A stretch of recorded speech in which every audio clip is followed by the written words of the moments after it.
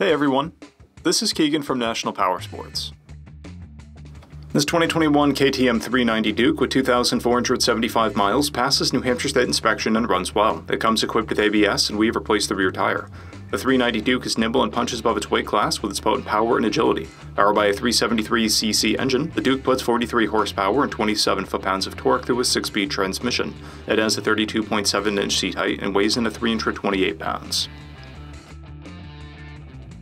To see everything we know about this vehicle, including full mechanical and cosmetic condition reports, the service repair order, high-resolution photos, and more, please visit the listing on our website. We have also purchased the CycleCheck's Vehicle History Report. You can view this report by clicking the link on the right side of the video.